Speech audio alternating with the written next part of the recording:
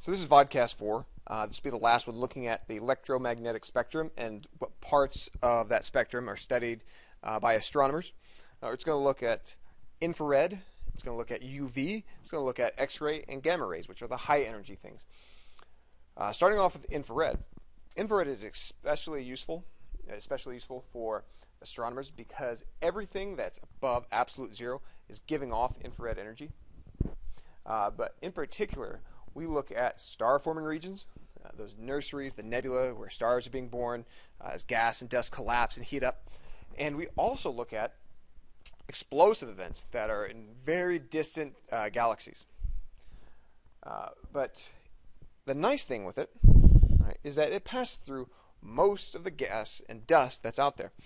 I'm giving an example of what we can see. So on the left here is a picture of visible light of an astronomer. His hands are in the bag, and you can't see them because that light, the visible light that's giving off by its hands, is being blocked by the bag. But in infrared, all right, that black bag is actually transparent to infrared energy. And that heat from his hands, you can easily see how many fingers he's holding up inside the bag. The same thing is true as it passes through gas and dust. This is an example of another example here on Earth. This is, I can't remember exactly where. It's a valley out in California. It was taken many years ago. But this is in the visible light. Smog and pollution from LA goes down into this valley, and it's very hard to see the valley floor or into the background. But when taken from the exact same spot in infrared, right, that infrared penetrates through that. It's like that gas and dust. That smog is not even there.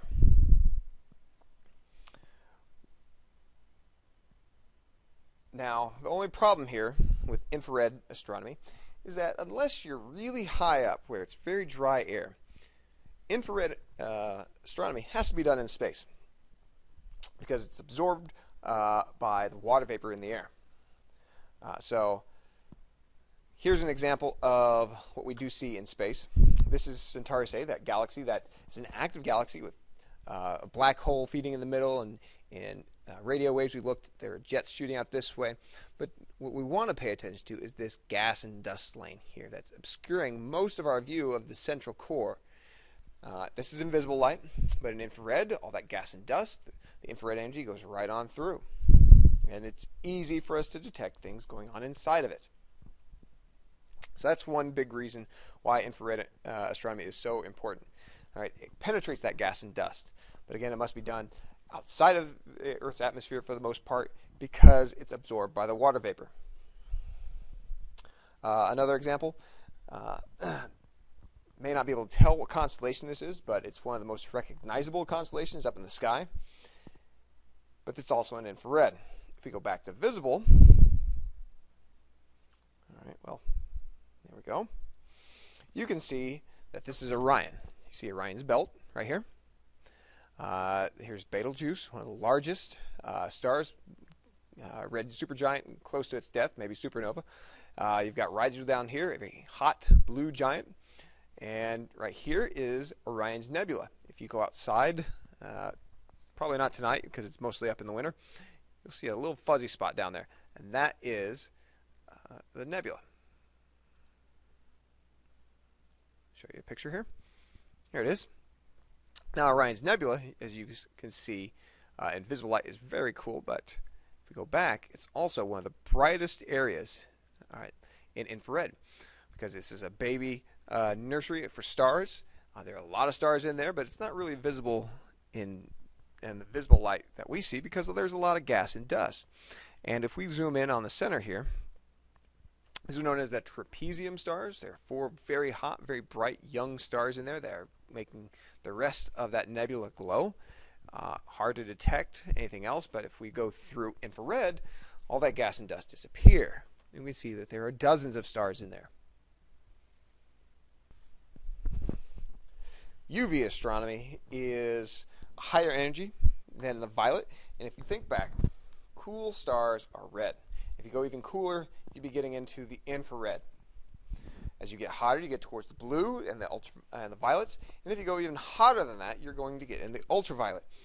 UV astronomy is good for studying things that are very, very hot. So really hot, young stars, galaxies that contain those very, very hot young stars and are forming stars rapidly, and things known as quasars. A quasar is an extremely bright star-like source of radio waves, and they are some of the oldest things known in the universe. We're going to get back to what a quasar actually is a little bit later. This galaxy is M106. You can see that it's kind of got a spiral in here in the central core. It's kind of faded out here, but if we look in ultraviolet, we can see out there on the edges where gas and dust is actually, from a collision, causing that gas and dust to quickly create large hot stars. You can see that there are very new, very young, very hot stars out there. They're just being born. All right, and lastly, we've got high energies, X-rays and gamma rays. This is a visible image of the Carina Nebula that the Hubble Space Telescope took, and looks great. A lot of color, a lot of gas and dust. But if we're interested in X-rays and gamma rays are the most energetic and the hottest events that occur in the universe. That's the objects that we study here. Things like we can study supernova remnants. We can study very young, very distant galaxies that are giving off a tremendous amount of energy. But this, again, must be done in space because X-rays and gamma rays are very, very rare. And the few that do get to the Earth get absorbed by the atmosphere. So we have to go out into space and do this. And the fact that makes it even worse is X-rays are known to go through objects and not necessarily be bent by them. So if you held up a glass, the lens, or a mirror, they don't necessarily focus that energy. So they have to do some other things to get them to focus.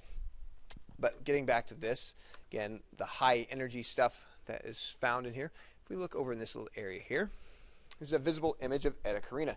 It kind of looks like a supernova, but it's actually a false supernova. It didn't quite explode the entire star.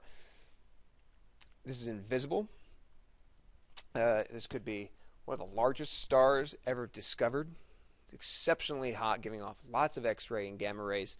And when we look at it, you see that very blue, very intense part of it. That is where we see the most X-rays and gamma rays coming from, and also in some of the gas and dust around it. That should about do it. And you have a quiz over the infrared, the UV, and this high energy stuff on Edmodo. So make sure you take that.